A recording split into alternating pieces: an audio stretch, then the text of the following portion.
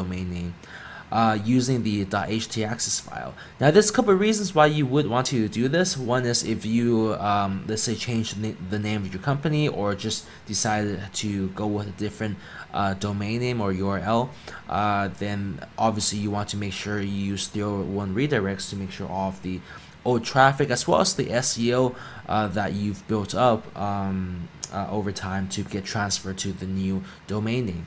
The other reason is if, let's say, you have a main website and you have a bunch of satellite websites or satellite domain names, and you want them to all forward to the main site, you'll be able to do that. For example, if, let's say, you own berniescleaners.com and as the main website, and then you also have maybe lasvegascleaners.com, hendersoncleaners.com, losangelescleaners.com, and you want all these to redirect to berniescleaners.com, that would be this method would work for that as well.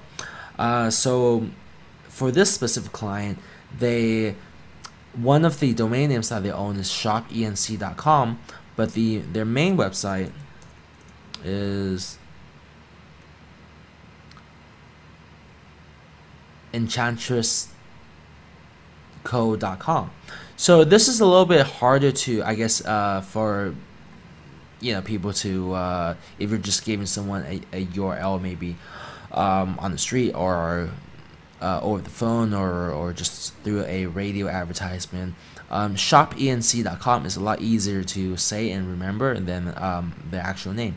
So what we're going to do is, instead of right now, shopenc.com takes us to an empty directory basically. So what we're going to do is log into the FTP for that, and what I'm going to do is right click here, and just a little bit of context. I'm using an FTP program called WinSCP, which allows me to create the text files on here, so I don't have to create the text files and upload it. So I definitely recommend WinSCP. It's free, you can download it, and one of the cool things is I can just create a htaccess file, and then I can start typing stuff into it. Now, if you, let's say, have another FTP program, maybe like FileZilla or something like that, where you can't just create where you have to create the file locally and upload it, what you want to do is create maybe like a htaccess.txt file, and then upload that to the server, and then rename it to .htaccess, because your local computer is not going to let you have a file called .htaccess, because essentially what it's indicating is no file name, and that's the extension. So to make it easy, I would just recommend getting WinSCP and then logging into the FTP, and you can just follow along. So what you want to do is copy and paste this into here. Now I already have it basically filled out ahead of time, but I'll have this basically on this YouTube video. I'll have a link to my blog. You should just click on that, and then you can just copy and paste the example here. And actually, I'm going to explain to you what each of these sections mean. So basically, rewrite engine on means that let's turn on the mod rewrite. Mod rewrite is the service that basically will convert your the URLs, and you can basically redirect it anywhere. So that's the first line. The second line is want to make sure the conditional is that this could be the domain name of origin, or it could be the www version. Now there is a shorthand of just condensing this into 2 lines, but for the purpose of this, just go with this. I mean, to condense this into 1 line. But I would just recommend going with this. So if the origin URL is any of these, then it will redirect it to the new URL, And so basically what this part means is that if, let's say, somebody types in, now because this is a blank domain name, it's not really gonna make a big difference, but if, let's say, later on, I don't know, let's say that the original website was this website, right? And then this is the new domain name.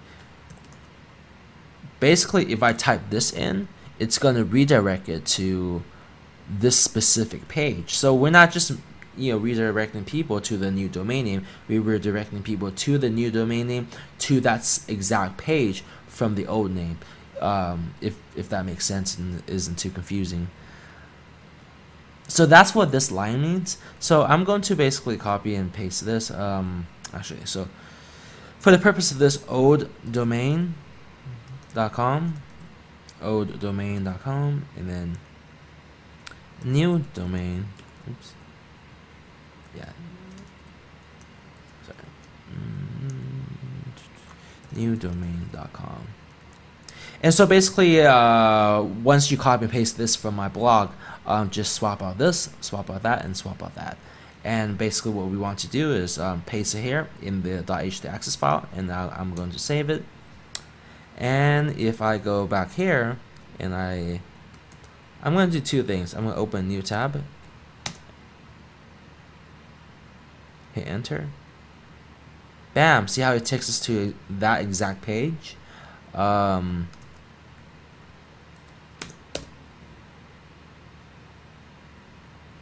Bam, and that takes us to the home page because we didn't put anything after the .com/. So this is basically how you would do a 301 redirect from one domain name to another, and then maintaining basically all of the URL structures and all of that good stuff, and have that transferred over as well. So hopefully you found this tutorial helpful, and if you have, like this video, share it with friends, subscribe to my YouTube channel, and also go to my blog, shenghuang.com. Actually, I'll pull up right now. I post a lot of interesting articles on there. You can also go to the video section and check out some of the other tutorial videos that I have, and it's anywhere from coding to Linux to Photoshop, Windows tutorials, Mac tutorials. There's a lot of cool stuff over there, so check that out. Like me on Facebook, follow me on Twitter, Google+, Instagram, and so forth. Other than that, thank you very much for watching this video, and thank you for subscribing.